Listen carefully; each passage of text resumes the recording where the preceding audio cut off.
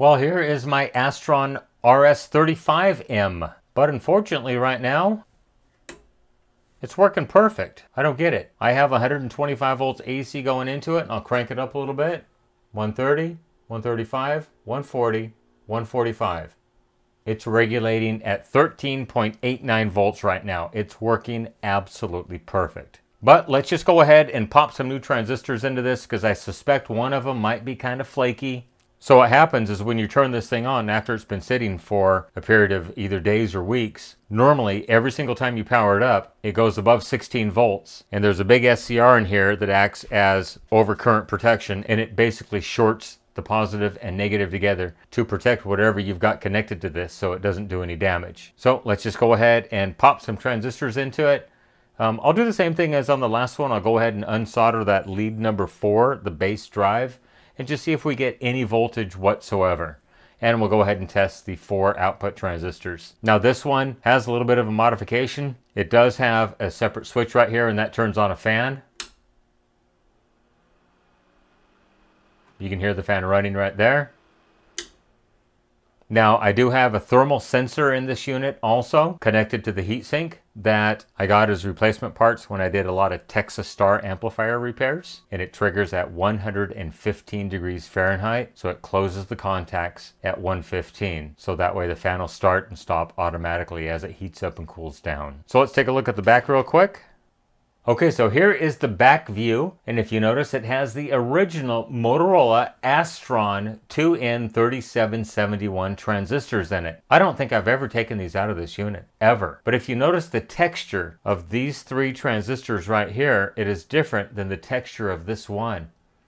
Something is different about this one. I'm not sure what's going on, but the case definitely has a lot more ripple to it. I'm not sure if that might be a defect or they didn't tighten the screws at the factory or what. But there is the fan that I added to the unit. Once again, it is controlled by a thermal switch, a snap disc that operates at 115 degrees Fahrenheit. And I got those from Texas Star. They use those in the, I think it's the, if you get the fan kit for the Sweet 16 amplifier, I think it already has a thermal switch built into it. And you'd have to plug the plug in. I don't remember. I have a Sweet 16 in the garage. I'll have to go look at it and find out. But anyhow, I ordered like 40 of these things because they're extremely useful. I use them in my stereo receivers and whatnot when I want the fans to switch on just over 100 degrees, which is a great temperature to have the fan come on. Let's go ahead and jump into this thing and see what it looks like inside.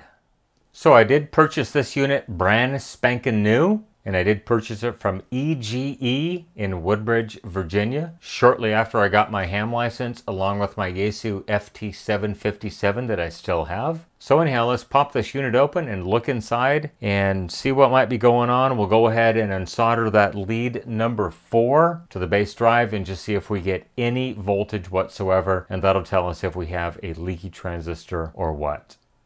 Okay, so here is the inside view of the 35 amp power supply. And as you can see, this one has 2 big beefy 32,000 microfarad 25 volt capacitors. The other 20 amp only had 1 capacitor. You can see the isolation diode that I added, just like in the 20 amp power supply.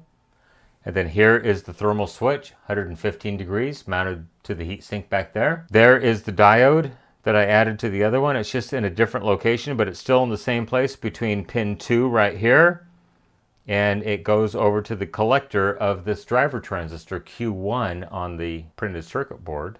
I see that both of my meters have cracks in them for some reason. I'm not sure what happened there, probably just age. There are the 2 rectifier diodes mounted to the bottom of the chassis.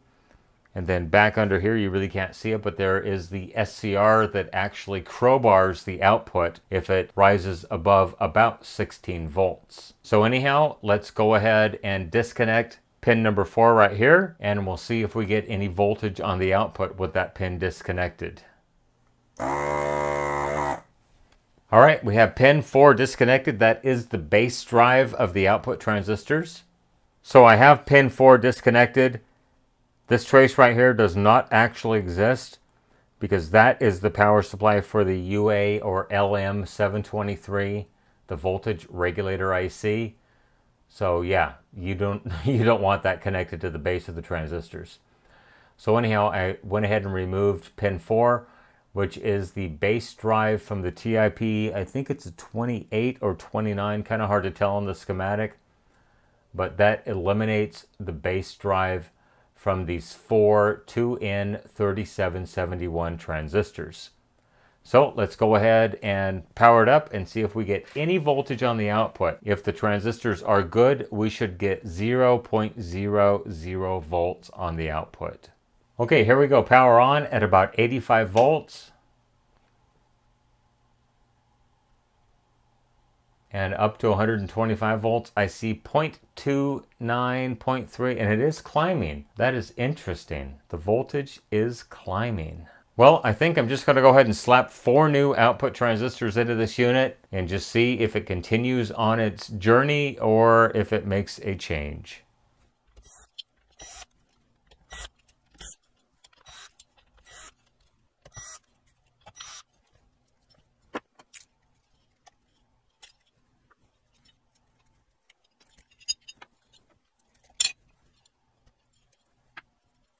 Well, they certainly didn't believe in using excess heatsink compound. They were trying to save that stuff like it was gold. Trust me, when it goes back in, it'll have more than enough heatsink compound.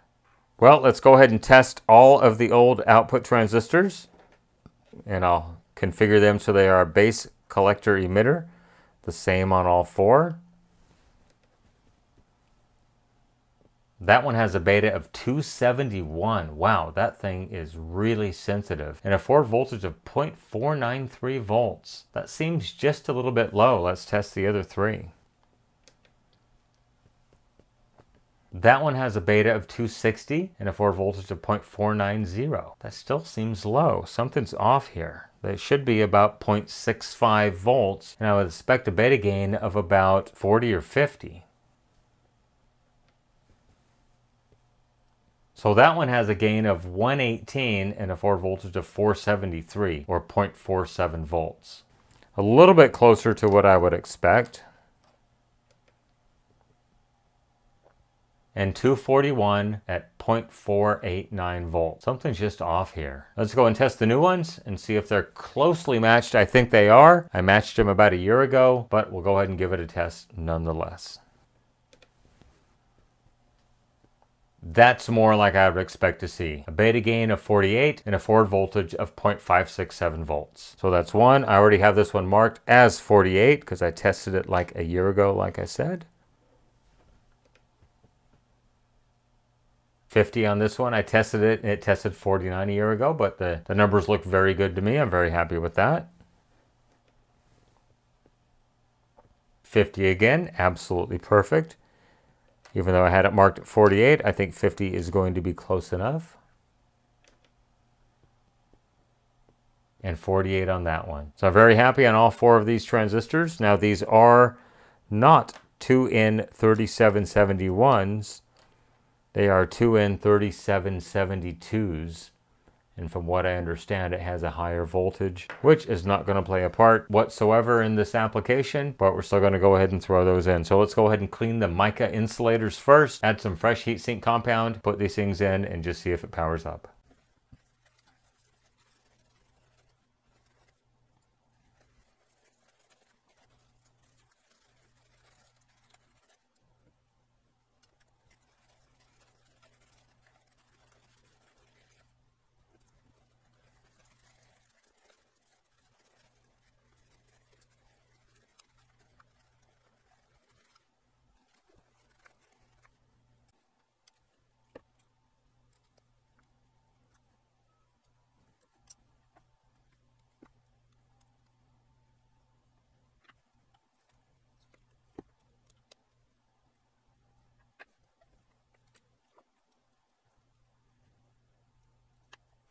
Once again, I am using the Super Lube silicone heatsink compound dielectric. So far, not disappointed. Seems pretty good.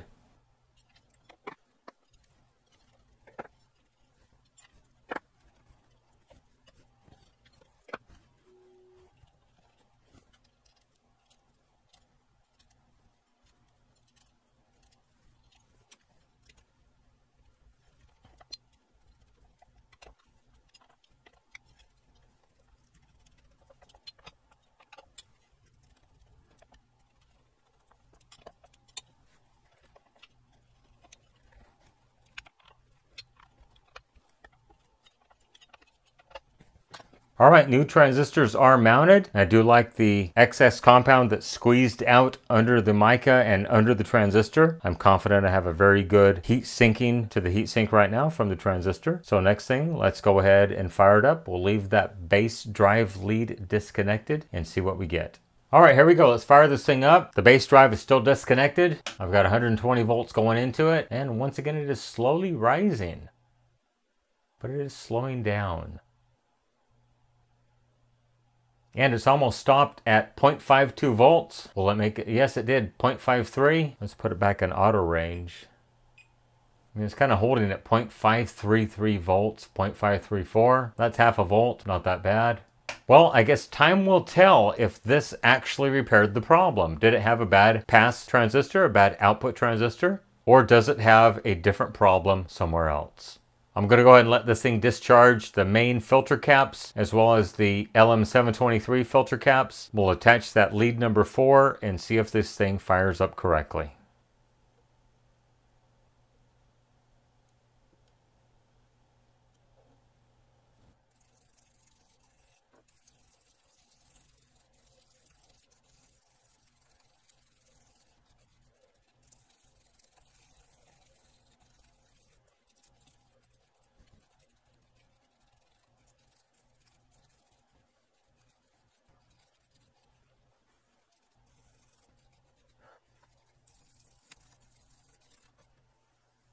Well, it's amazing to me that they never actually cleaned this board when it left the factory. But now it's spick and span. Looks like it should have looked when it left the factory. Well, let's go ahead and fire it up and see what happens.